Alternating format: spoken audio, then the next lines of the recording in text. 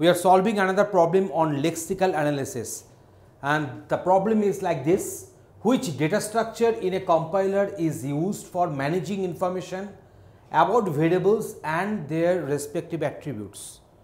So you know that, just consider the diagram phases of a compiler.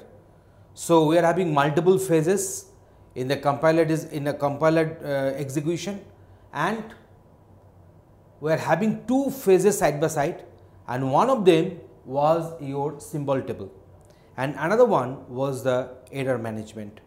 Okay, so symbol table is that very data structure we used to keep the trace of all variables, literals defined in the program, and symbol table can also be known as a bookkeeping.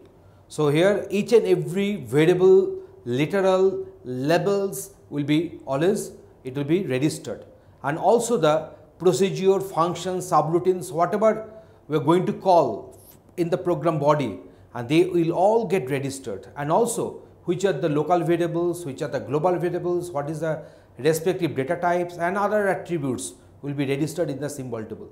Please watch that very video where we have discussed the data structure of the symbol table and its different criteria and operations.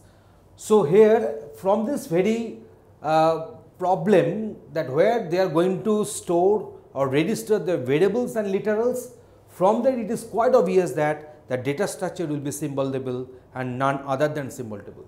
So abstract syntax tree not possible, symbol table is highly possible, that is the answer, and other two options are also there. Parse table is not, obviously it is not applicable, it will be there only for the string parsing. Okay, so that is the answer of this particular question. Thanks for watching this video.